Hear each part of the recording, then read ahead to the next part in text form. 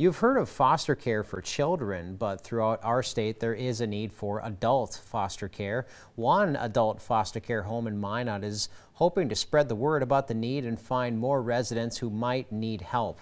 Any adult foster home houses 3 residents and has room for 1 more.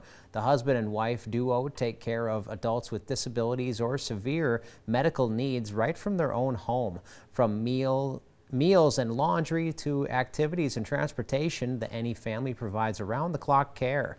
Rose Enney says adult foster care fills the gap between assisted living and nursing homes and provides a more personal experience.